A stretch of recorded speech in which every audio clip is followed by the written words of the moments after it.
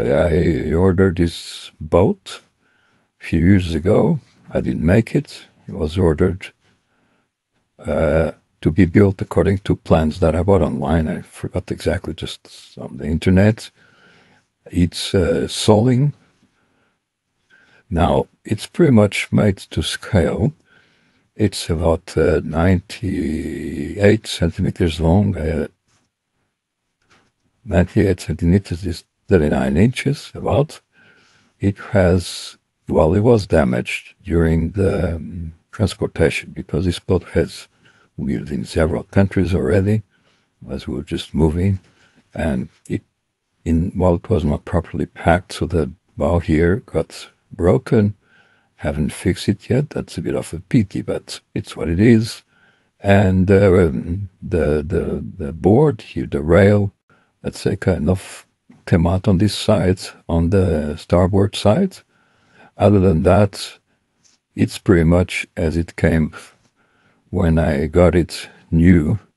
Took me a while to get this on. I have to go many times back to the factory to have it made the way I really wanted, to make sure the details were there, because the guys didn't know anything about boats. They just had the right machinery to make us have it. I put the coat of the chocolate thing here. I don't know, just like there was, and they used to have boats. They had a trimaran, so and I just had it there. I didn't name the boat yet. The rudder actually works. That was important for me. That it was fully functional. Originally, I wanted to make us a model that will sail, so they had this bulb keel. So obviously, the soling keel is different. This was, as you know, for scale boats, they don't. I mean, the proportions don't work as real life. So if you didn't have the bulb, the boat will continuously capsize because of the weight of the mast. Other than that, it's pretty much